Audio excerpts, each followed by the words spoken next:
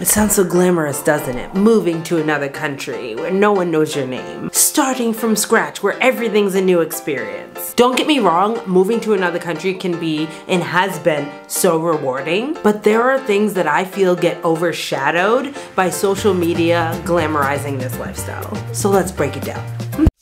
And just a quick disclaimer, this is just my thoughts and feels. You might have a totally different life experience, and you might have a totally different life experience when it comes to living abroad in this same country that I'm living in.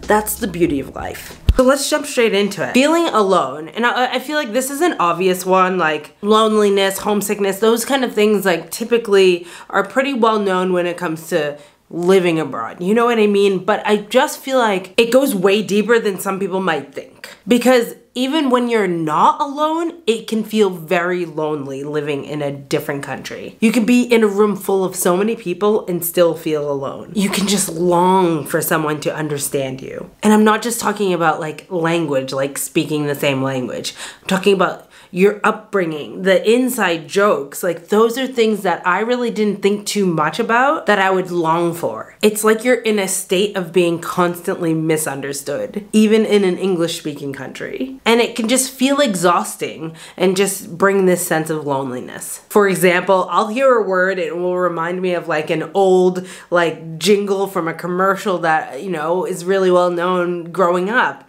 And I'll start singing that jingle and people will be like, what are you even talking about? It doesn't always bother me, and it didn't always bother me, but I found with time, it just got to a point where you're just like, oh, like, I wish somebody could laugh with me about this. That scenario itself is not that big of a deal or that deep or heavy, you know what I mean?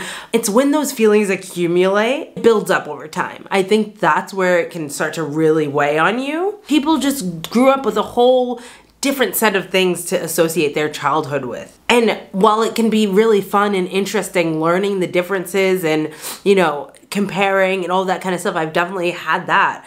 It does have this layer of like, oh, I miss home. I miss having someone to just understand me off the bat. And I know that's not why people move abroad. That's not why I moved abroad. You don't move abroad necessarily so that you can just have everything be the exact same as when you were home, but that's not to say it doesn't take a toll on you. That's just part of the roller coaster of human emotions that we deal with. You just get to the point where you're just really craving that sense of familiarity. Familiarity?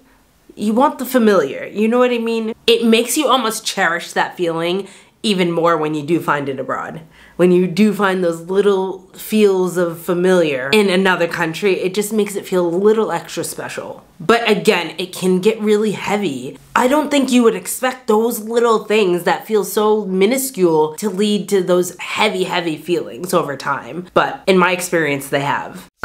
Next, culture shock. And this is a term, again, that I feel like a lot of people are familiar with when it comes to living abroad, right?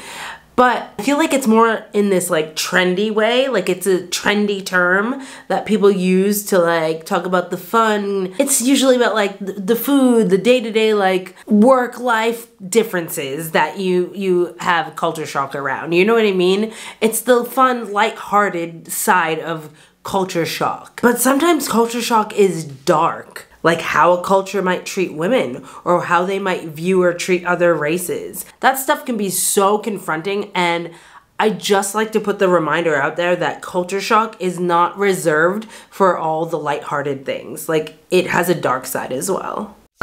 The strain that it can have on friendships. Often we talk about, you know, we miss our friends and family, but the strain it can have on some friendships, it's hard. You know, I do believe that there are the friendships that will stand the test of time, you know, no matter what life throws at you. But being in a long distance friendship is so damn hard. Time zones alone are hard, but then the fact you throw in just aging and life changing and life circumstances changing as you get older. You both have to adapt and try to make that work and figure out like where your place is in this friendship now that the life circumstances are completely different. I definitely struggle with the time zones, for sure. I find that like the times that are so convenient for my friends and family to talk are just not ideal for me, and vice versa.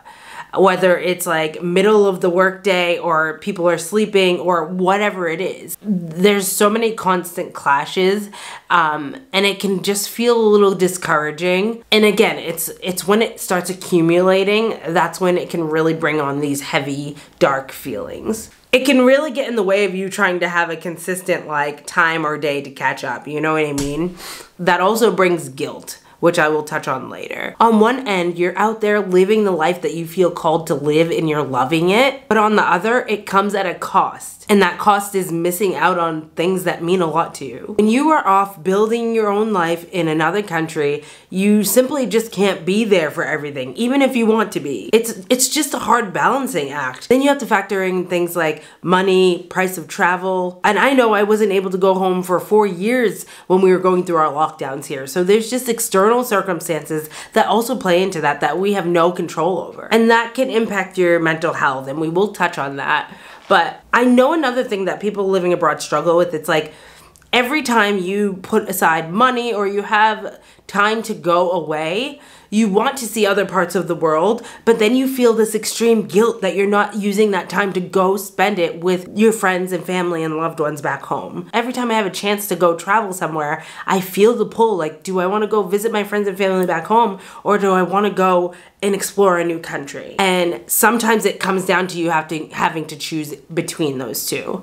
And those are hard decisions to make because you're feeling pulled by your heartstrings in so many different directions. It's a bit of a sacrifice that you have to make because sometimes it's just like, I just want to go and see my family, and you put whatever, your bucket list trip on hold because it's not like you're home. It's not like you're going to your bucket list trip and then you're coming home to be around your friends and family, you know, on the regular. So it puts another like big decision on the plate when you want to factor in these type of travel kind of thing. Now, when it comes to mental health, I feel like our mental health naturally just goes through its ups and downs, you know, that's life. But living abroad can definitely add another level to impacting our mental health. I find every year I go through periods of like intense, mild to intense homesickness. And it comes and goes in waves. I never went through this feeling before moving abroad. So this is a whole new like emotional ride that I have to go through every single year. And it's definitely something I'm still learning how to manage. And I knew I would feel homesick moving abroad. I knew that would happen.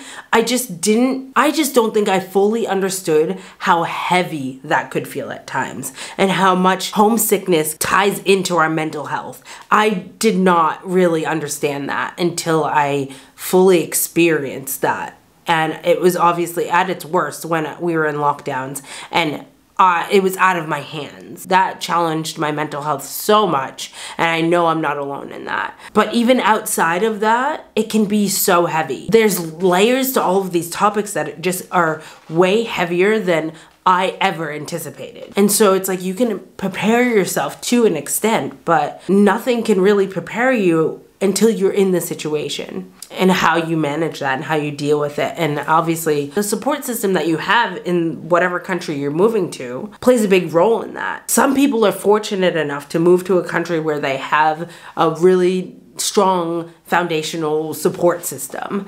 But there's a lot of people out there like me that don't have that big support system. All my friends and family still live in the US. Even if you have the strongest, biggest support network, I think that there's a time where you will feel that heaviness as well. I think that when you uproot your whole life and move to another country, after growing up somewhere and having such strong ties somewhere, it's going to impact you to some level. And you know, I can't speak for everyone, but I do believe that there comes, maybe it's a temporary period where you go through like these heavy feels, but they definitely are there. Living abroad guilt. Let's talk about that. And I touched on that a little bit earlier. But in my eyes, it's similar to when I hear people talking about mom guilt. You know, you feel bad doing stuff for yourself instead of like doing stuff for your family and your kids. Living abroad, the guilt comes with like chasing your life desires. The things that you're feeling called to do, you feel bad about it because it means that you have to accept that you are going to miss out on things. And you have to accept that things are going to be different when you go home. You're essentially grieving the loss of one lifestyle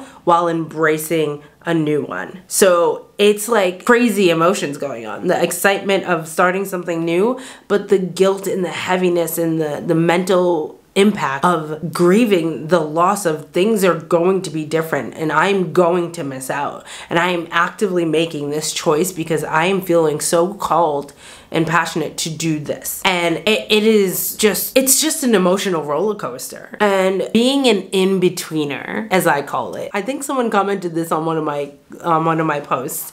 And then I was like, ooh, I like that, an in-betweener. I think it was on the one about like my accent, when Aussies hear my accent, and my accent sounds like an in-betweener. Like sometimes some words sound Aussie and sometimes they sound American, even though I think I sound very American. But the in-betweener. So it's like one place doesn't feel like home, but you've also been away from your actual home for so long that doesn't really feel the same either. You feel like an outsider on some level in both countries. So you're just like this in-betweener. It's like living in this weird limbo place. I don't know if I explained that properly, but if you get it, you get it, and you don't need a full explanation, but it's just those feels. And it's honestly one of the things I hate most about living abroad. Sometimes I wonder if I will ever feel at home anywhere ever again. And I know that sounds like so deep, but like these are the heavy feelings that I am talking about in this video, that I feel like this stuff I don't see circling around the internet and going viral. You know what I mean? Like, will I ever have a sense of home ever again? And it's pushed me to really try and create a sense of home within myself and how I show up in the world, and finding that feeling internally instead of like externally. I don't know if that makes sense, if that's possible. I don't know if that's a thing, but we're trying to cope here, okay? We're trying to cope. And don't get me wrong, because Melbourne does feel like home to me, but I still often find times where I do feel like an outsider. And like home feels like home to me. And like I have all my childhood memories there. But there are times where I just feel out of place. I feel like, you know when people talk about like, we all have that friend that it feels like no time has passed. Sometimes when I'm home, I feel the time that has passed. I feel the distance, you know what I mean? And not because of anything anyone's done or what has been said or anything. It's just realizing how long it's been since I've stood in this exact spot, since I've looked at this exact view, since I've had these kind of belly laughs. Like that hits you in the gut. And I can feel myself right now getting emotional just thinking of that. So I think that there's certain things in both countries that will always like feel like home and a part of who I am. But at the same time, there are definitely things in both countries that I feel like out of place. So when I say truly feel like home, it's without that outsider feeling. And I don't even know if that's possible. But this is my choice to, you know, move to another country to see more of the world. So I'm working towards navigating those feelings that come along with that. And I don't have all the answers just yet. And I'm still working this out. I still feel like I'm in the thick of embracing this, even though it's been a decade. Like the years go by so quickly. I just wanted to create a video to bring a little bit of awareness and insight on the not so glamorous side of living abroad. Did any of these surprise you, or would you add anything to the list? I would love to hear from you, so let me know in the comments. If you enjoy content like this, make sure you hit the subscribe button. I hope to see you tuning into another video soon. Thanks for watching. Bye!